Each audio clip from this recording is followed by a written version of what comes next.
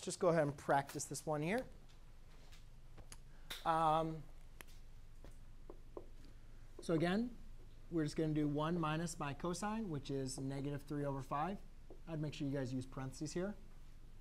Divided by sine, which would be a -4/5. OK? And again, guys, you can, if you don't like doing my eliminating fractions method, you can just combine fractions in numerator and denominator. I would multiply everything by 5 on the top and bottom. To me, that's the easiest. But if you don't want to do that, and you'd rather rewrite this with fractions, then rewrite 1 as with the denominator of 5.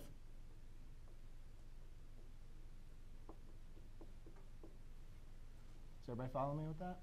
What I did? Minus a negative is positive. So therefore, I have 8/5 divided by -4/5.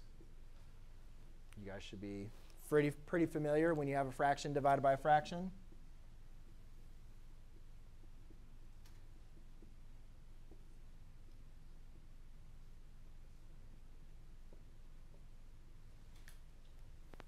Okay? So you could also do it that way. Do a fraction operations. I prefer to not do fraction operations